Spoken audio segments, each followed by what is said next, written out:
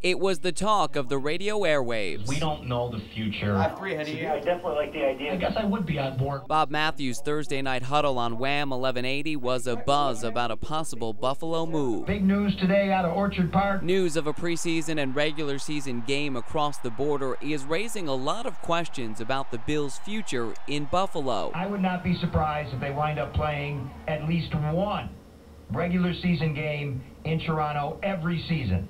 If it was any more than one, I'd be ticked off. Speculate is about all anyone can do right now, but that didn't stop the phone lines from lighting up. I have no problem with the Buffalo Bills playing one game in Toronto. I think it'll generate a lot of excitement.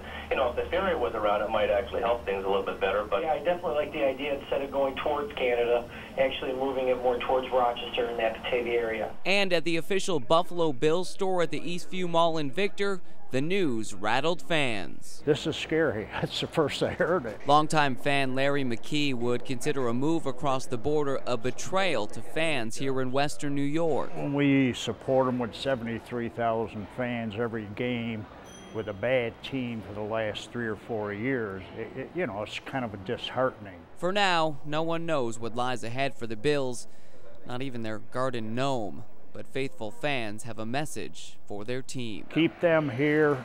We love them. Don't take them away, please.